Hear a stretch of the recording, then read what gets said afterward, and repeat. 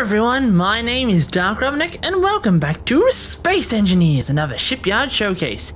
This episode is the Oxbow by Cougarbait.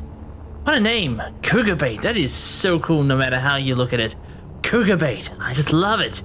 Anyway, this Oxbow is a mining sort of mothership sort of thing.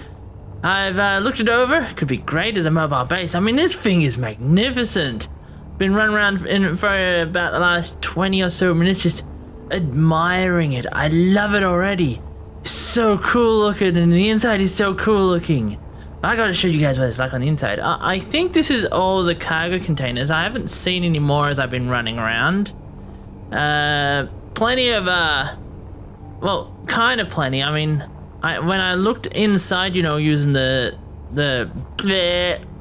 when I looked inside using the camera, you know, looking inside the ship, I couldn't, well, tell how many hydrogen tanks are in there. I probably should have actually just checked the bloody control panel, shouldn't I? It doesn't matter anyway.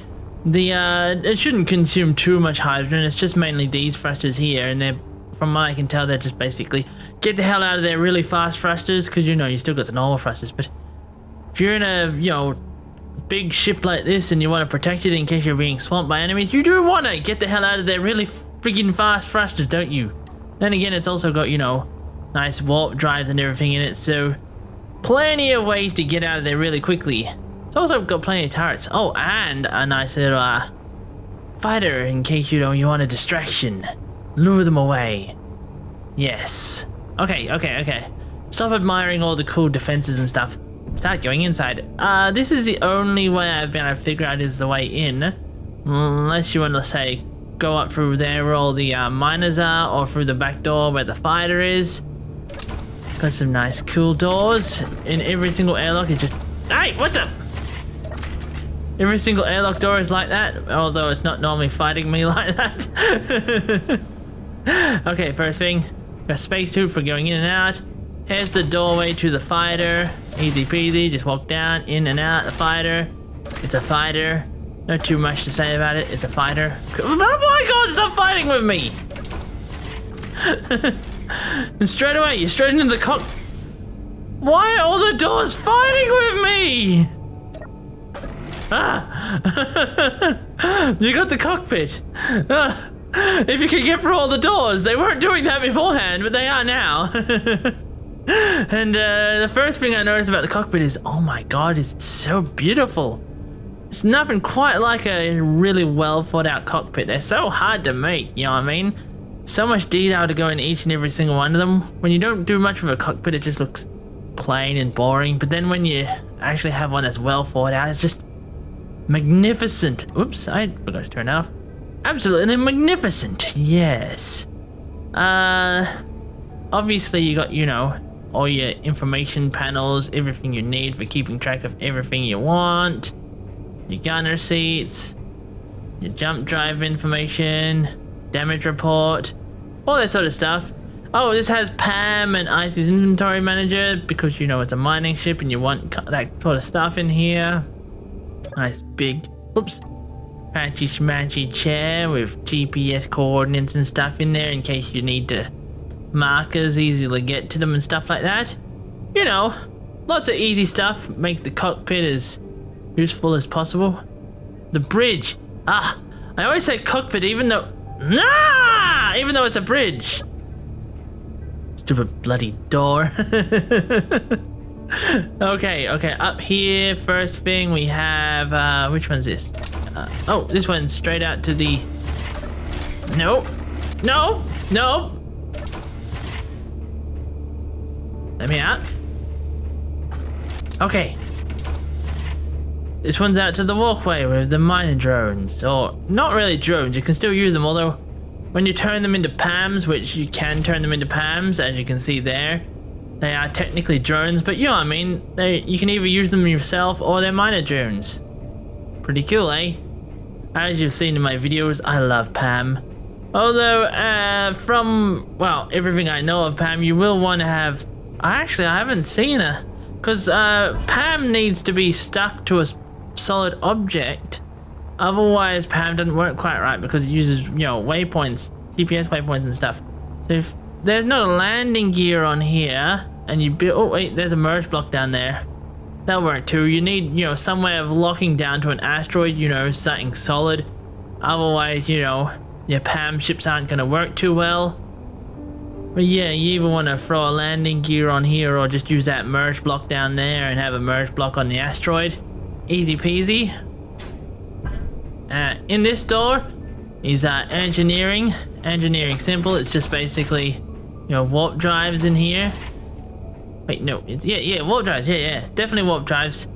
For a moment there I was like, wasn't it bigger than this? But no. The other room I'm thinking of, that's bigger than this.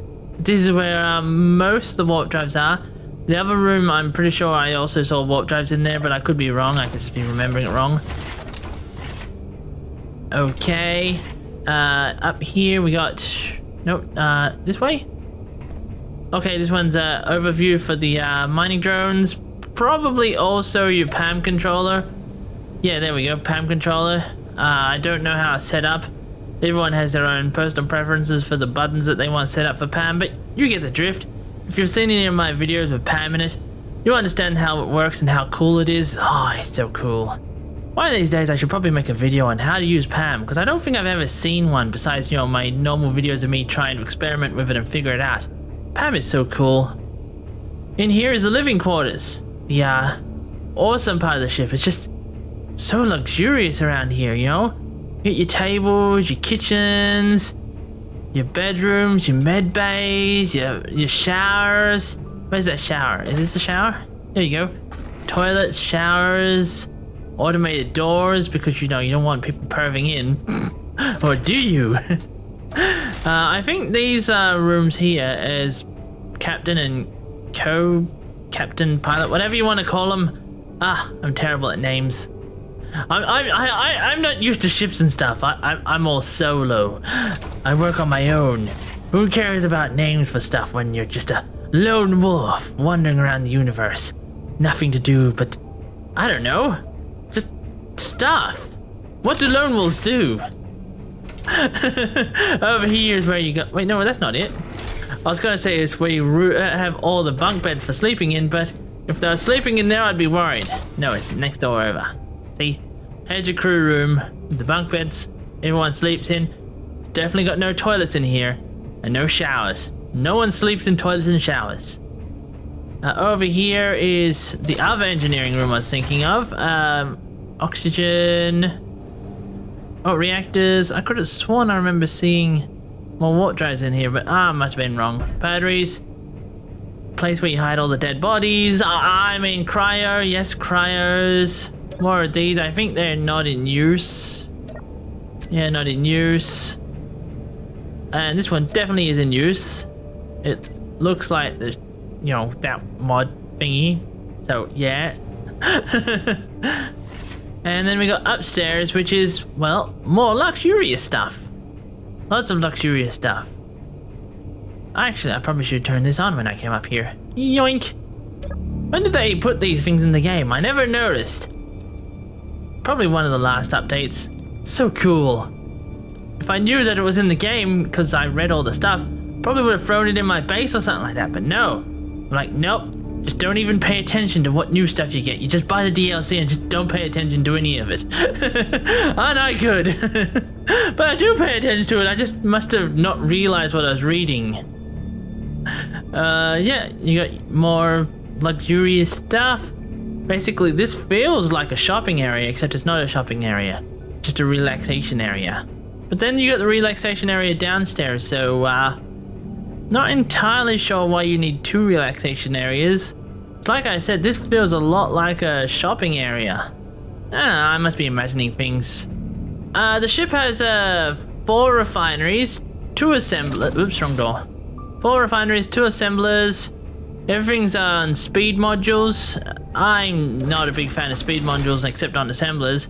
I prefer them on, you know, I prefer for refineries, I prefer the for the refineries, I prefer the yield modules, but yeah, everyone's got their own choices. So far, this looks like an awesome base ship, you know what I mean? Something that would really go great in survival.